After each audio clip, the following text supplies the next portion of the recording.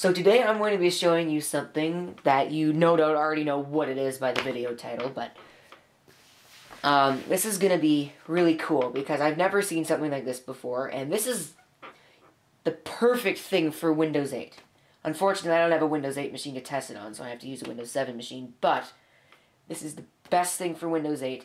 I haven't used it, hopefully it works. Did take some digging to find what I believe is a working copy.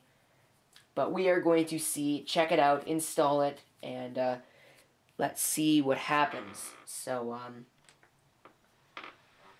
this thing is called Command Shell for Windows.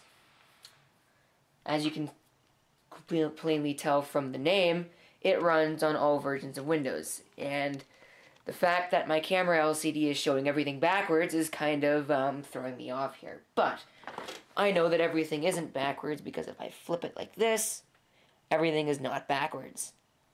It just happens to be that my camera flips it backwards for some reason. Anyway, back to the subject. It's made by a company called GCT. Not sure what that acronym stands for, but apparently their website's down or it doesn't exist because I can't actually access it. So we're going to have to log in. Hopefully you can't see me logging in. Yes, you can. So I'm going to just flip up the lens cap so you can't see this.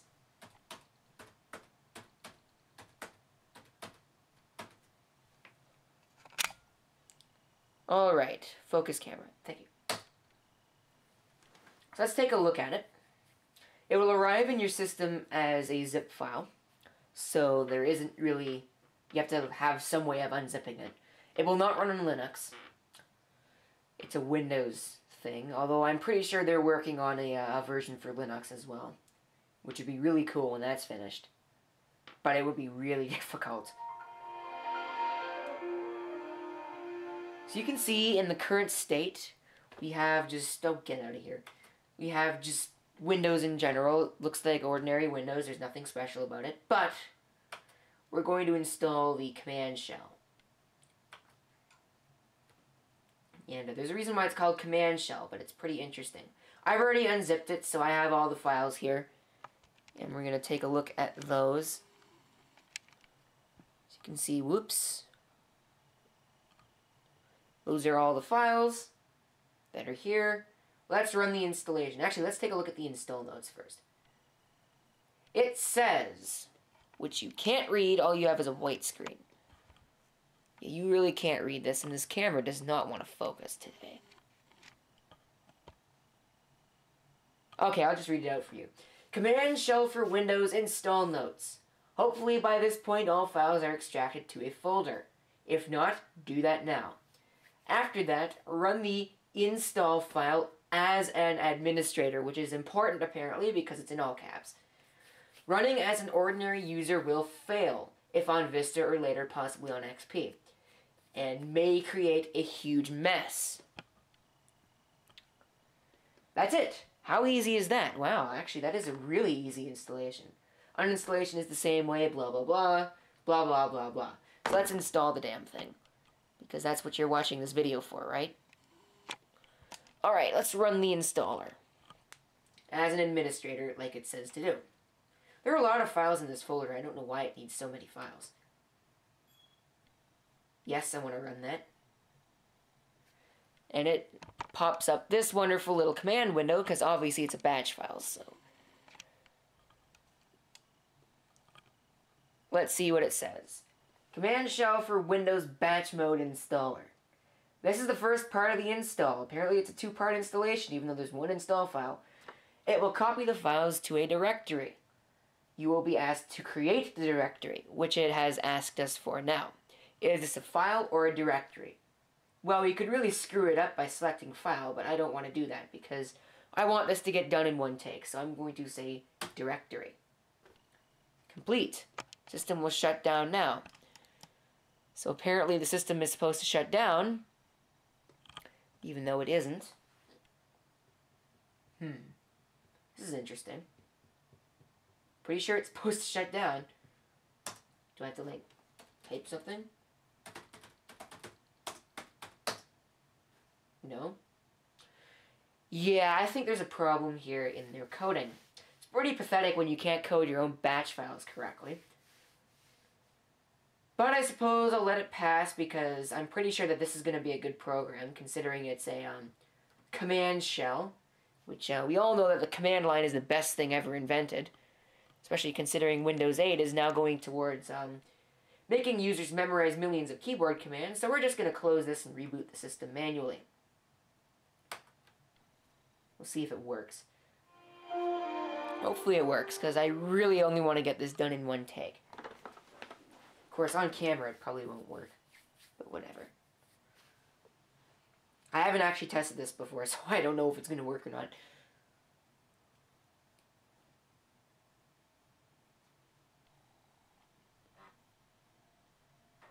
Yeah, I'm actually looking at the camera, which is why my face looks really weird. Yes.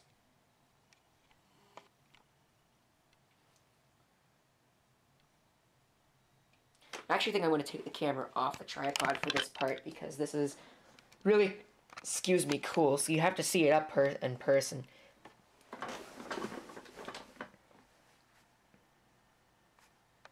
Hi there, everybody. My hair is a mess today. This is not cool. I don't like it like this. Obviously, we have to log in again.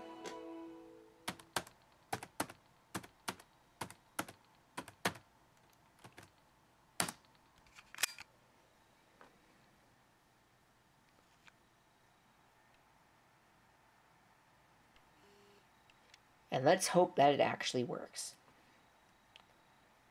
Because if not, then I'm going to have to give this a negative review, and I don't really want to do that. It's already not on a good side because the batch file didn't work. Let's see what happens. Have a command window open. Holy crap. Check that out. Now that's fancy. Get that out of the way. So as you can see, it doesn't take over the entirety of Windows. Windows is still there. And you can still do things manually like that. But here it is, the command shell for Windows. Cool. About command shell for Windows. Version 1.0. Oh. Works best with Windows Vista or Windows 7. Not tested on Windows 8. This would be great for Windows 8. They should have tested it on Windows 8, but apparently they didn't. It's also apparently very modern because it's copyright 2013 GCT Enterprises. All rights reserved. Press any key to continue. So let's do that. Here we go. So what should we do? Let's run a program. Oh wow, it has all these built into it already. What do they call this? This is the built-in system stuff. So you have a calculator, you have a character map, you have the command prompt, which is already open, but whatever. Control panel, disk defragmenter, didn't think you'd see that there, did you? An Explorer window, MS Paint, Notepad, the registry editor, which I don't think is a really good idea to have there, but whatever. It's there anyways. Sound recorder, sticky notes, task manager, and WordPad. Let's start task manager. Oh wow, it actually works and starts task manager. Cool. Nice. Okay, you get out of my face. Press any key to continue. How do you get out of this? I suppose there's some non-obvious way, because it is DOS after all. Calculator. Calculator works. How about the disk defragmenter? Ooh. Fancy. I've never actually seen this before, because I've never used it. MS Paint.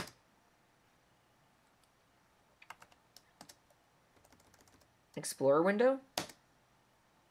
Even opens up an Explorer window. How about sticky notes? Sticky notes work? Sticky notes works. Fancy. Yes. Alright, so I believe actually escape gets out of that. Yes, it does. So let's say you want to add a program. How do you do that? It's really a handy-dandy add program to list function, so let's use that. Is the program installed yet? Yes, it is. Type exit at any time to cancel. So let's enter the name of the folder. What is the name of the folder? Leave it C, Program Files, Mozilla Firefox.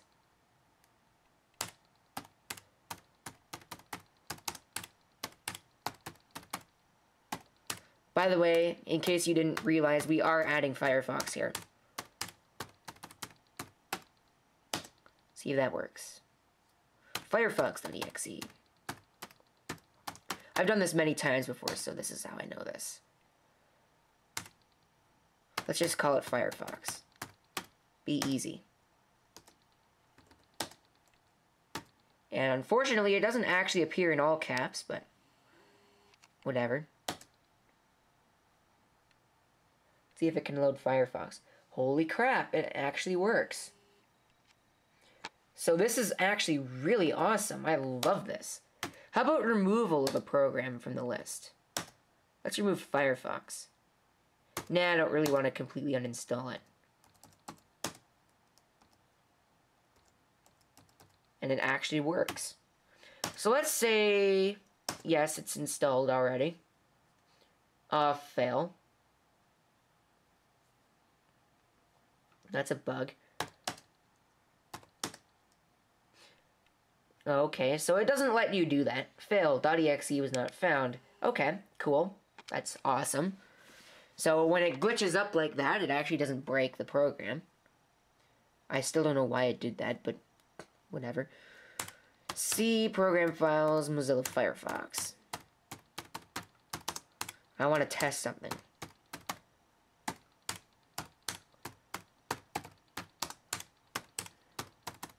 I want to see if it actually runs the uninstaller. Should you want it to be in all caps, you can do that. But you have to do it manually. And you better spell it right, because it'll be like that forever. Remove Firefox from the list. Let's say I hit yes here. What does it do? Haha, failure. Obviously, it doesn't work.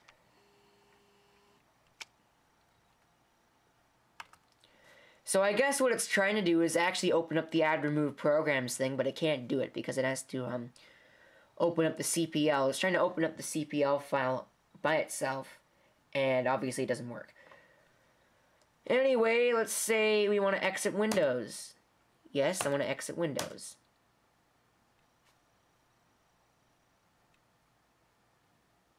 It locks up. So that's a failure. That's really unfortunate. Okay.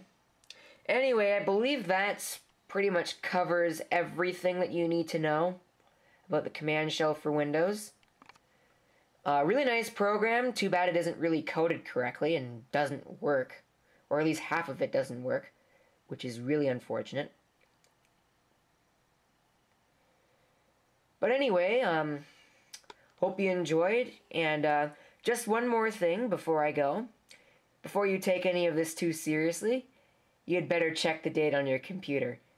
I am definitely messing with you. Happy April Fool's Day, everybody. This is CP666 signing off. I hope to see you next time. Till then.